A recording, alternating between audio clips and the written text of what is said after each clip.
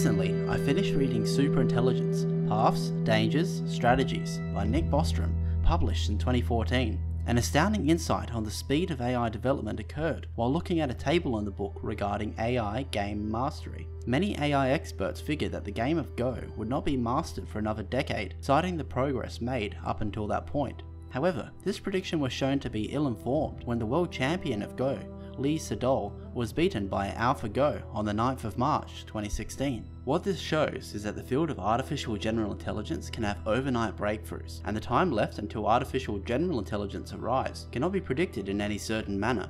While this does not mean that an AGI is just around the corner, it does mean that preparations for the creation of one do need to begin sooner rather than later. Since I've already made 2 videos on this topic, you can see how close we are and whether an AGI will be friendly or not in these videos here. My purpose for this video is to talk more on the points highlighted in the book Superintelligence, namely about the control problem and what should be done about it. The AI control problem deals less about how to control an AI and more about how to make the goals of one align with humanity's values so that we as a species do not face an existential risk. However, to do this is much more challenging than one might expect. Steve Omohundro, an expert in the field of AI, outlined 4 basic drives most intelligences, including advanced AI systems, would follow to achieve any specified goals. These are self-preservation, since in order to achieve any of its goals, it must continue to exist in order to best achieve them. Efficiency, meaning that an AI system will want the maximum amount of use of all matter it acquires. The next is resource acquisitions, meaning that to achieve its goals, having the maximum amount of resources available to it will allow it to best achieve them. And finally, creativity, the ability to think of new ways to achieve any given goal.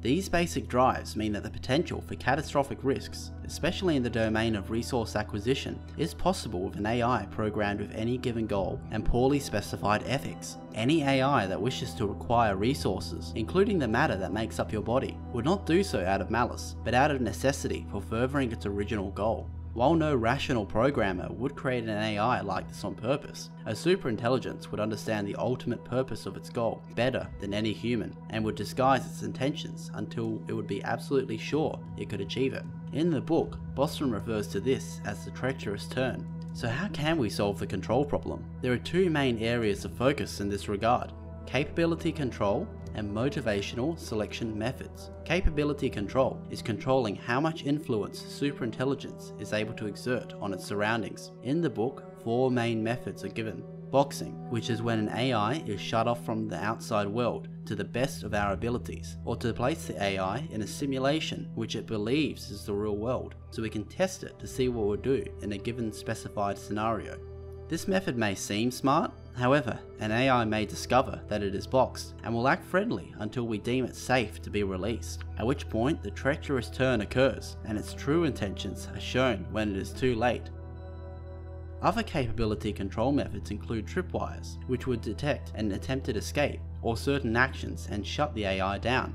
However, an AI system may be able to detect and evade these tripwires given a high enough level of intelligence or predictive ability. Limiting the capabilities of the AI, such as less powerful hardware or inefficient software, is known as stunting. Stunting an AI seems unproductive, however, as competing countries attempting to create powerful AI systems could be careless in regards to this method, or the AI may eventually improve its own software and bypass this control method anyway.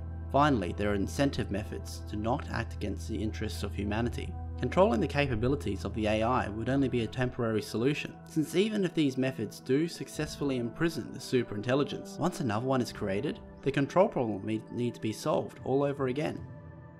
The more logical solution would be motivational selection methods. These involve aligning the goals of the AI with the values of humanity. Nick Bostrom outlines 4 main methods to controlling the motivations of AI, including direct specification, which is creating an extremely detailed goal, outlining all aspects of it and in great detail. However, as Asimov's 3 laws of robotics have proven, this method is unreliable due to unforeseen loopholes or exploits within the fine print of any given goal. Another option is domesticity, which is giving the AI unobtrusive, self-restrictive goals. The third method is augmentation, using an already known method of ethics such as that of the human brain, and using it as a base for superintelligence. However, the ethics of a human-based system may be flawed due to our nature, and we also do not know how the human brain would react to becoming infinitely more intelligent than any other human has ever been before. Finally, there is indirect normativity. This method is using indirect rules to specify goals, hence the name. Instead of coding an AI with specific goals, we could give it a general principle to follow that places our goals to be the same as the AI's. The most challenging aspect with most of these methods outlined above is how to specify human values. What makes humans as a species happy?